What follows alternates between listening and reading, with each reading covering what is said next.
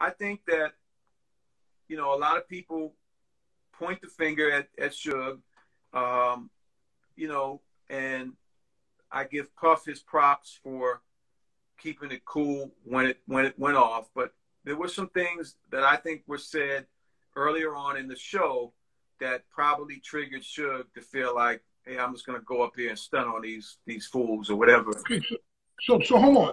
Let's go back.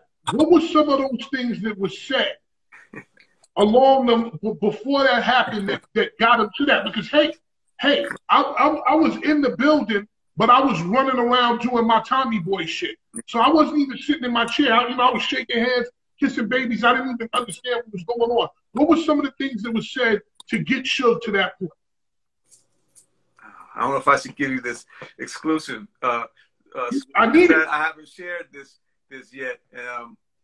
But one thing was because Death Row opened the show with that whole medley with the jail cells and explosions and rolling out Snoop on the stretcher and everything. That shit was incredible. Set the whole show off. The crowd was going crazy. Now, maybe an hour or whatever later, the Bad Boy performance happened with all of Puff's artists, Big, Kim and Junior Mafia, Total, Craig Mack. I mean, their shit was incredible as well.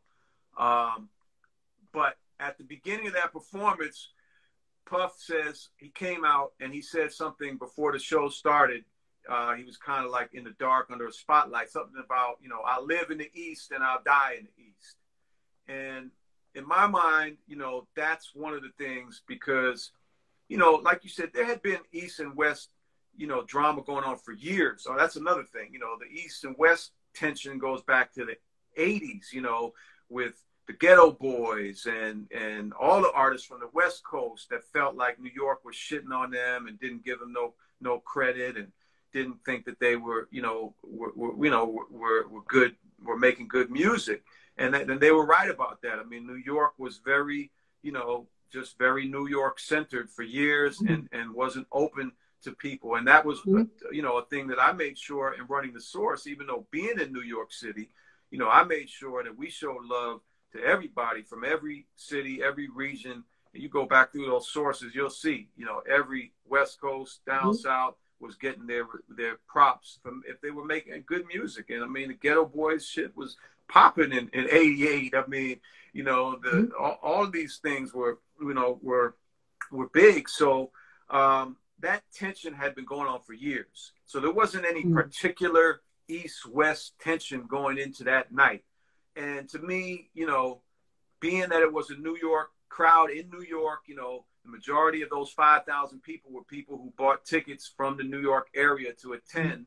You know, the front was the people that were invited or whatever from the labels and everything and the artists.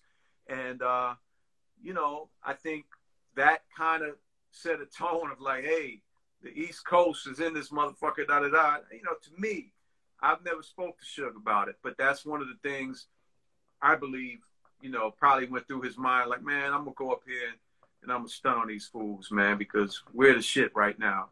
And they were, you know, and you could see even when Snoop went up and said, you know, to calm shit down. And he was like, you know what I mean? Like, y'all don't got love for Death Row or Snoop Dogg. Motherfuckers had to be like, yeah, I mean, we pretty much do listen to your shit. We bump your shit too. You know what I mean? So they were at the top, and Bad Boy was, you know, just coming up right on their tail, you know, on their heels. But Death Row was the dominant force of hip hop at that time. Fatman Scoop.